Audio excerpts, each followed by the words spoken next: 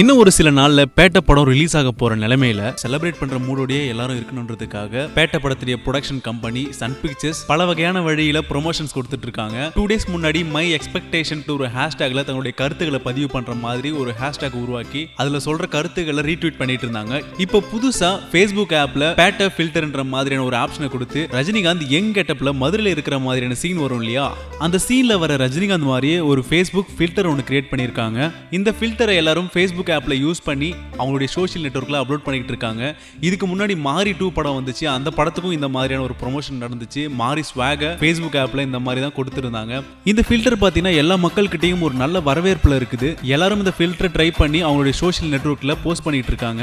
நீங்களும் இந்த ஃபில்டரை போய் ட்ரை பண்ணி பாருங்க. பேட்ட படத்தை செலிப்ரேஷனோட என்ஜாய் பண்ணுங்க. இந்த வீடியோ பிடிச்சிருந்தா லைக் பண்ணுங்க, கமெண்ட் பண்ணுங்க, ஷேர் பண்ணுங்க. இது போன்ற சினிமா அப்டேட்டுக்கு சினி உலகமா சப்ஸ்கிரைப் பண்ணுங்க. அப்படி நோட்டிபிகேஷனுக்கு பக்கத்துல இருக்க பெல் பட்டனையும் கிளிக் பண்ணிருங்க. எங்களோட விசுவாசம் தான் காரணம். அளவில்லாத அன்பு எங்களோட கடவுள், எங்களுக்கு தெய்வமே அவர்தான்.